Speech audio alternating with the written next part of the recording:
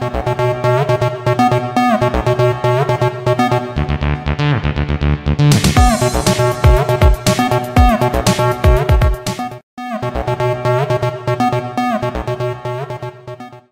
back to South for Your Mouth. Today we are cooking sorta from our new cookbook. As you can see, that's our official taste tester right there on the back. And here's our how to get to us. Yep. And then on the front here we got the Cooking from the Heart. That's the name of the recipe book. A few of these are available, by the way. If you're interested, contact us and I will let you know. Today we're working on a buttered rum cake. This has been requested a bunch, and what we're going to do is we're going to take a recipe that was done by, that's actually my sister-in-law, which is a white wine cake, page 49 on the book if you're following along, and we're going to turn that into a buttered rum cake.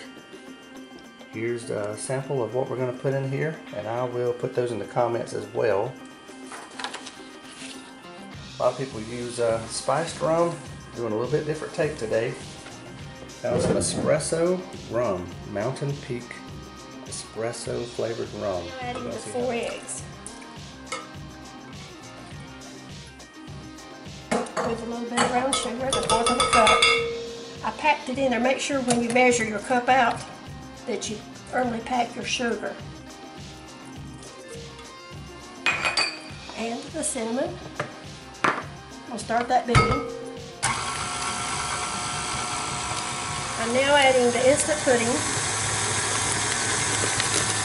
and the water, 1/4 of a cup, and 3/4 cup of oil.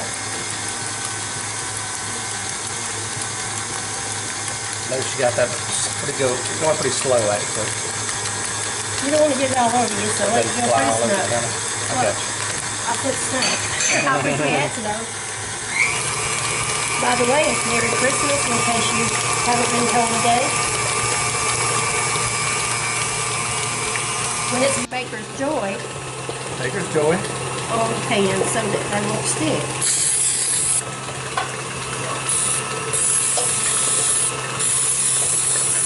This is a little muffins, not muffins, but loaf pans, baby loaves. And then I'm not sure how much batter we'll have left, so we're going to put it in another pan. See how it covers it with the spray as well as flour?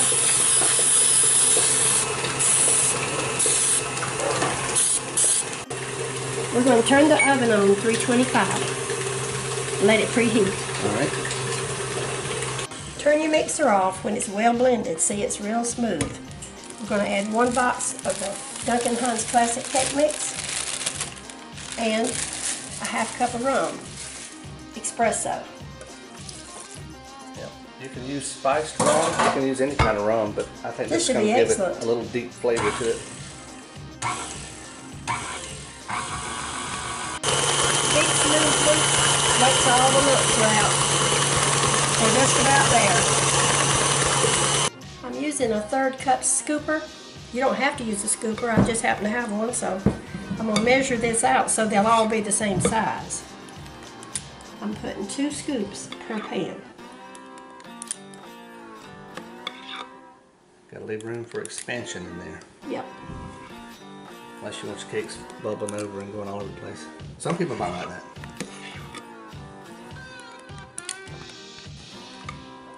This is what we had left over. It's just going to be a little thin cake. But that'll be alright. See that pan there?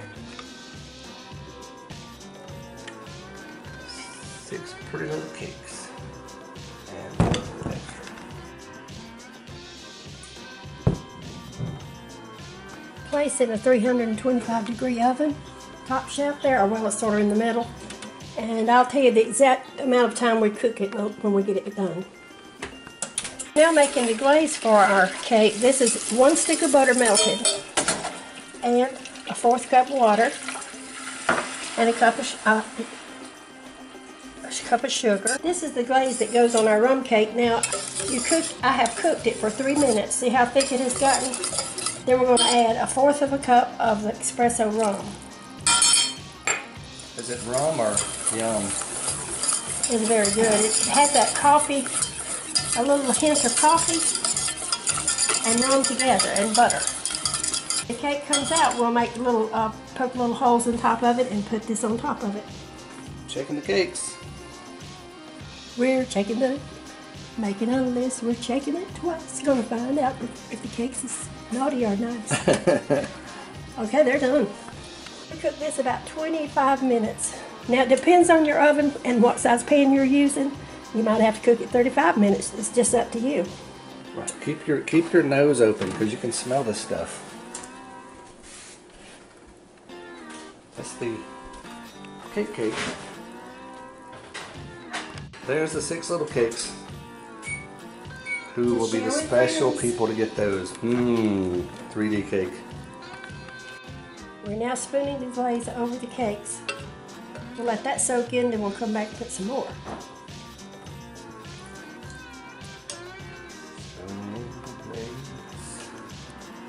Yum.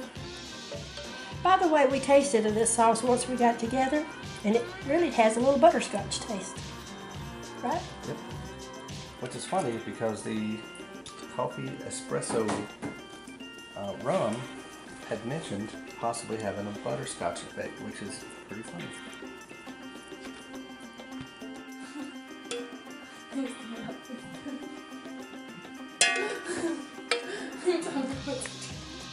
Just sit in these pans until it cools down about 15 minutes before you even try to take it up.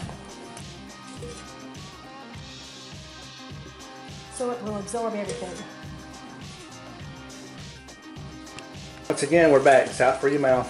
The official taste tester in action. Papa Russ, let it go. All right. Good friends. Good cake. Y'all go surround it so you see who's here. And